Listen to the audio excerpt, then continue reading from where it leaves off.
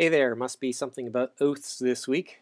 I was doing a search based on the last video I did just the other day on oaths and came up across this. Ministry of Attorney General and Police Services Decision, British Columbia.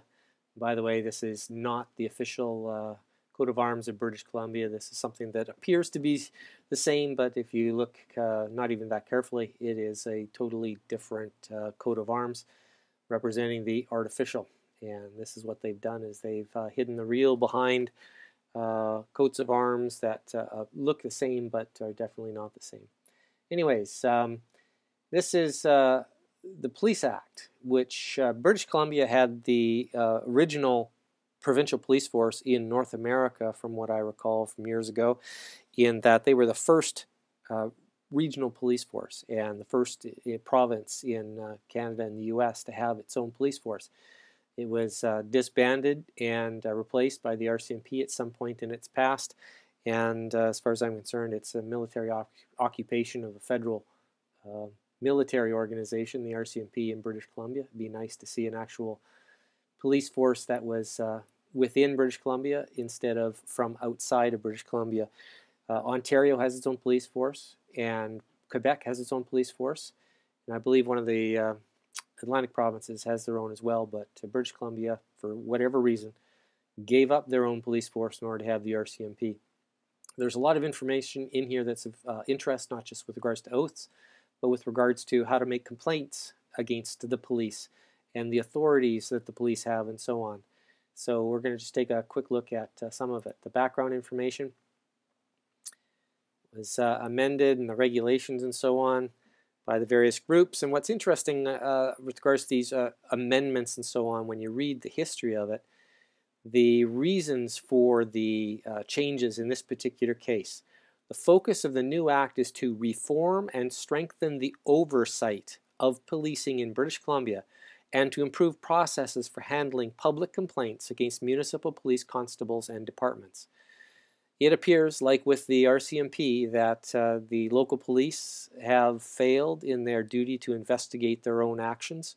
So when a police officer is found in violation of some law or has injured some person or false arrest or whatever it happens to be, assault, very often these events are swept under the rug or investigated, and then no charges are deemed necessary, etc. And what has happened with the RCMP is they've lost the right to investigate themselves. It is now an outside organization that investigates the RCMP because they have proven themselves over and over, again and again, over a long period of time to have failed to uphold the law and uphold the rules of their own system for their own officers. And it's a pretty sad state of affairs when you can't count on the police to be honorable. And some people will laugh when I say that, but I'm one of those old-fashioned folks who believes that people of integrity should be the only ones that are in positions of authority and the positions of police.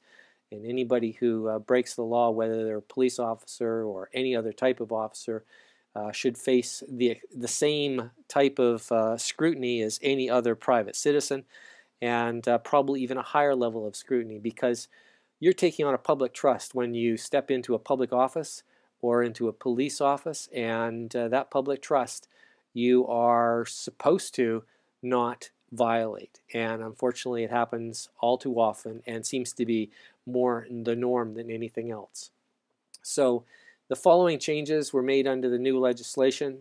It's all about a complaints process and how to properly complain and properly get things investigated to ensure that the violations of people in positions of the police do not get away with breaking the public trust.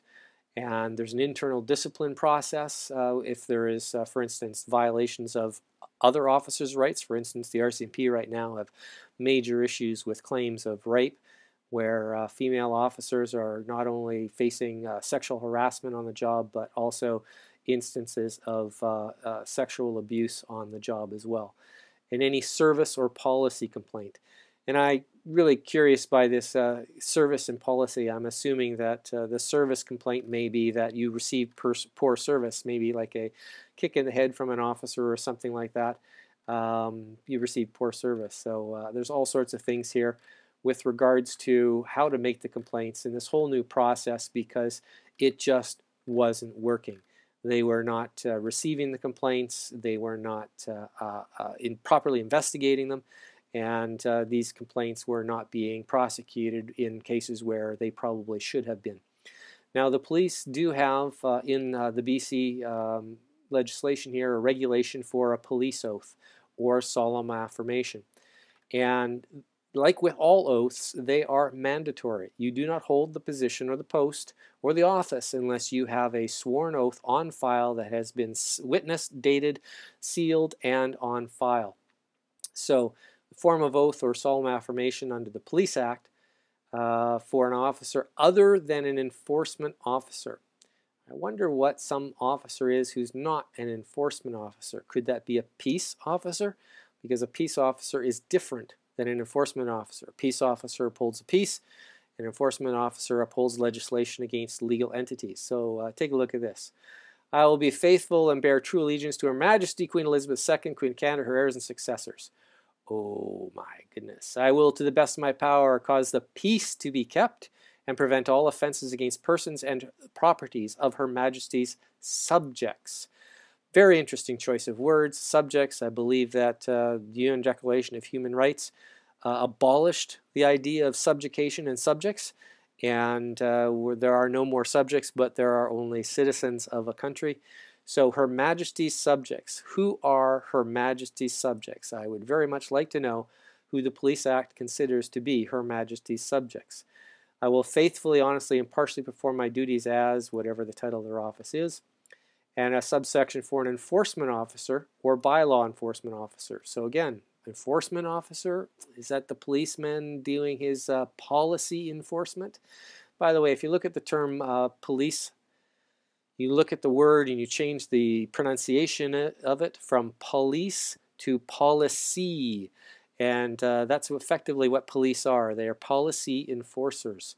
They are not peace officers, which is an office. So an enforcement officer, I would assume, is a police officer, and this one is probably applicable to a peace officer, something other than an enforcement officer. That's my assumption at this point in time.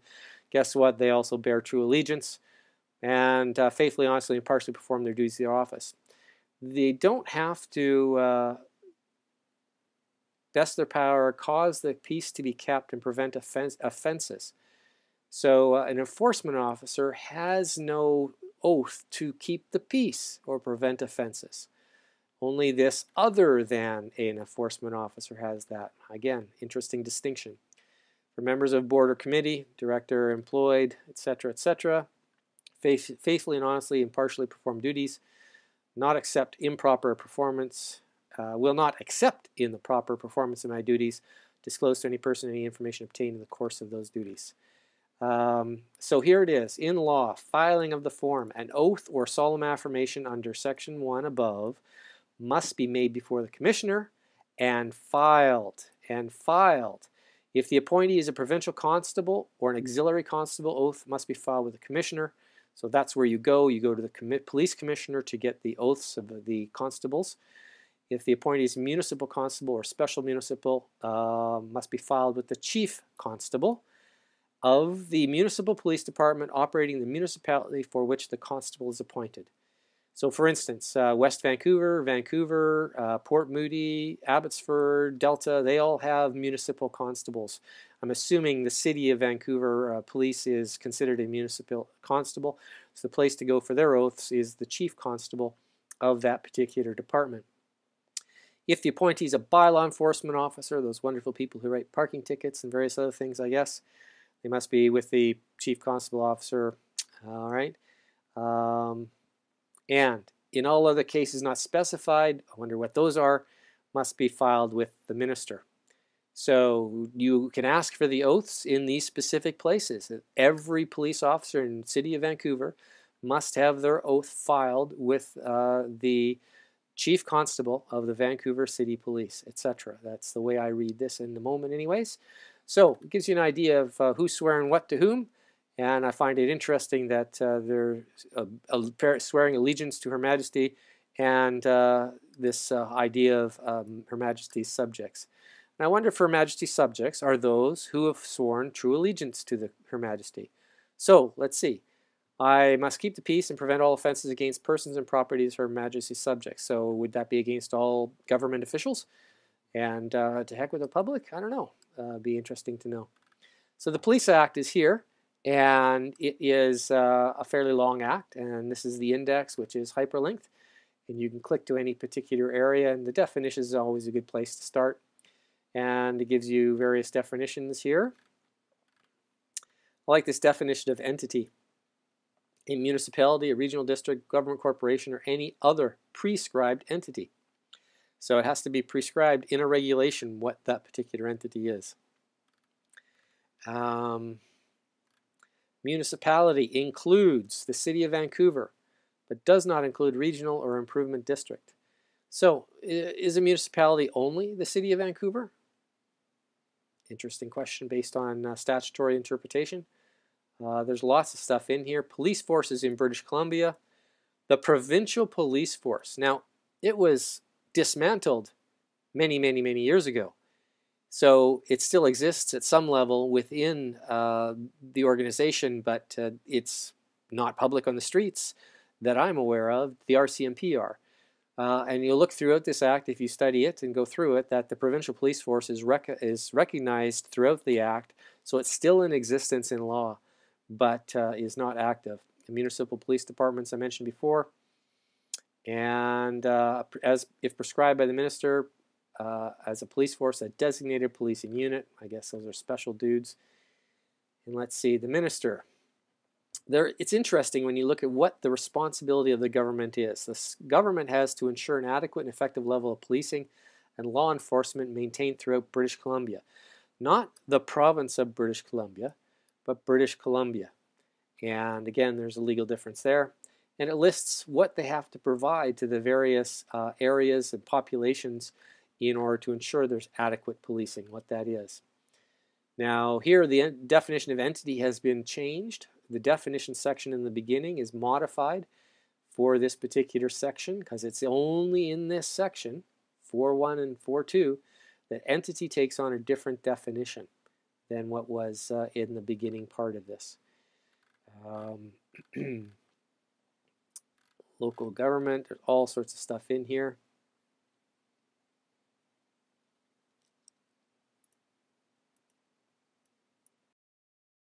You'll notice this section here, jurisdiction of police constables. You'll remember from many old movies where there is jurisdictional, a police officer can't cross and pursue into a different jurisdiction. The same issue is dealt with here in law. You can see it outlined specifically. That the subject to restrictions specified in appointment regulations, provincial constable, auxiliary constable, designated constable, or other provincial special constable while carrying out the duties of his or her appointment. So only while they're carrying out the duties. Jurisdiction throughout British Columbia, so they can go anywhere in British Columbia to carry out and exercise the powers, duties, privileges, responsibilities of a police constable or peace officer. There is a distinction and a difference. They are different capacities. He is entitled or required to exercise or carry out at law, or under an enactment. There is a difference. There is a distinction. One is at law and one is under an enactment. They are separate and separate and separate. Did you hear me say separate? So if a police provincial constable, blah, blah, blah, blah, blah, blah, exercises jurisdiction under subsection 1 here in a municipality having a municipal police department, he or she must, if possible, notify the municipal police department in advance, but in any case must promptly, after exercising jurisdiction, notify the municipal police department of the municipality. So a Vancouver police officer goes to, let's say, Burnaby. He has to notify the Burnaby police that he is about to exercise his jurisdiction or immediately thereafter. So again, this whole idea of there's a set of rules and a set of lines and they have to obey the rules and they have a procedure to obey the rules, it is intact, operational, and they have to do it, otherwise they get into trouble. But guess what? Only if we pointed out that they didn't do it. You'll also notice here that there is standards of training that are specified in here. So very often I believe that officers are not trained properly in protecting human rights and operating within the law. Guess who's liable? The minister on behalf of the government is jointly and severally liable for torts, damages caused by provincial constables, etc., and if the tort is committed in the performance of their duties. This is a limiting factor, and this is what a lot of people don't understand. In law, they have powers in order to do things. If they damage somebody while they are properly exercising that power within their duties, they are protected. The minister will accept liability. If they perform an act which is damaging, which they do not have permission to do and did in bad faith, they are not performing it within this realm of their duties, and they are personally liable. This is why you can name in a suit the minister, the officer, the municipality that employed the minister, the officer, and the officer themselves in their personal capacity, because if he is found to have acted outside the act, he's personally liable, and the others are liable for the torts in the first place because they are responsible for his actions and for poor training of him, etc. So again, there's lots of stuff in here. I'm not going to go much further in it. Oh, agreements to use the RCMP. This is an interesting aspect of things, in that the Royal Canadian Mounted Police, subject to an agreement, deemed to be a provincial police force. They are not. They are deemed to be. Remember, deemed is just let's pretend for the sake of convenience. It's not a fact. And every member of the Royal Canadian Mounted Police is subject to the agreement, deemed to be a provincial constable. There is a question with regards to the fact that very often damages are caused by RCMP officers to citizens in British Columbia. They are handled under the Police RCMP Act, and it's been a real problem with regards to holding them accountable. And I believe that somebody referenced this, and I think there might be a case here, that they are liable under the Provincial Act as well, because the province hires them, so they're liable for the contract with the RCMP. And whoever is employing them, etc., within the province, they are subject to the Provincial Act as a provincial constable, and therefore the rules associated with provincial constable, not just federal. I don't know if anybody's actually prosecuted that, but I think it's an interesting aspect of things to consider if you're charging a RCMP officer, to also consider the provincial connection and deal with the province's liability for hiring them and anybody else in the chain of command relative to the municipality, for instance. Burnaby and Surrey, they all hire the RCMP. Well, guess who's responsible for hiring the RCMP for that particular area? The mayor of the city. So the mayor would be named in a suit against an RCMP officer as well, because it was the mayor who put them there in order to do the job or do the job incorrectly. There's also a distinction here in that the RCMP, with the periods, and the phrase "our Royal Canadian Mounted Police" are distinct in law from RCMP without any periods. All the government entities have been turned into corporations, as has the RCMP, is my understanding. And so there's I think, an interesting case to be made that there may be a difference between who's been hired, the legal corporate entity, the RCMP, or the Royal Canadian Mounted Police, otherwise known as the R period, C period, M period, P period. And again, it's distinguished here. So there's a lot of stuff here to check out with regards to the various enactments. And this is a particular Police Act regulation with regards to the forms of complaint. If you have a complaint against a municipal police officer, you are going to provide potentially a complaint on the forms that are included here. So here's the forms, and all of the procedures for exercising a complaint are within the Police Act itself, so it's all laid out there. And there's a regulation for here for how to make a complaint and the process of the complaint, who has to investigate, etc. So these are the rules that bind them to do the job of properly investigating a complaint against one of the municipal or city or potentially RCMP operating in one of those places, to ensure that they are properly investigated and properly prosecuted for any of their actions. So these are the rules that they are bound by. They're rules that we have nothing to do with us, other than the fact that we can say, hey, your officer damaged me. He is bound by these sets of rules, and these are the policies and procedures for going after him and properly investigating the matter, and for punishing him for actions if they are proven to be unlawful.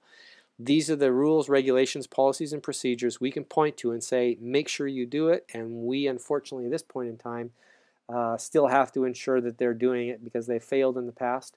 Possibly the new information with regards to the new committees and police commissions to ensure that these things are properly investigated. Hopefully they do their job. And like I said, it's a sad fact of life that the local police have failed in their duties to properly investigate and prosecute their own corrupt individuals, and therefore have lost the right to do so locally and with the RCMP. So interesting for following up on taking the police to account for the fact that they've been given a public trust. They failed in that public trust, and they need to be held accountable. Otherwise, they will continue to persecute and harm people because if the people don't say no, then they've just agreed it's okay. And so this is the whole idea behind the Hope for Justice course. Your complaint is their restraint. They do not have to restrain their actions if we do not complain about their actions. So this is the way to do it with regards to police services in British Columbia. Hope this helps.